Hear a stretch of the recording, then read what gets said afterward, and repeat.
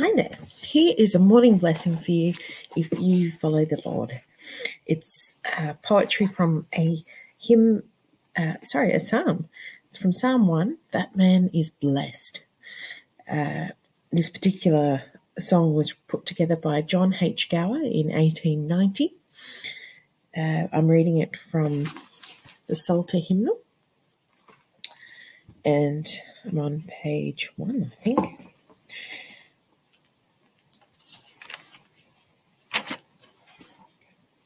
That man is blessed who, fearing God, from sin restrains his feet, who will not stand with wicked men, who shuns the scorner's seat.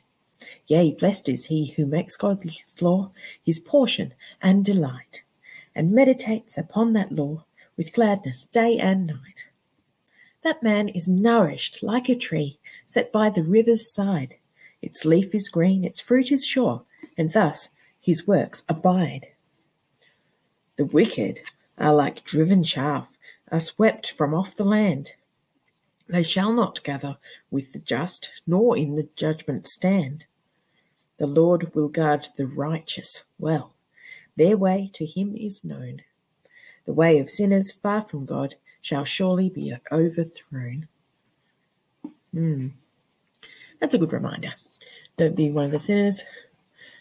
Be one of the people of God. Good advice.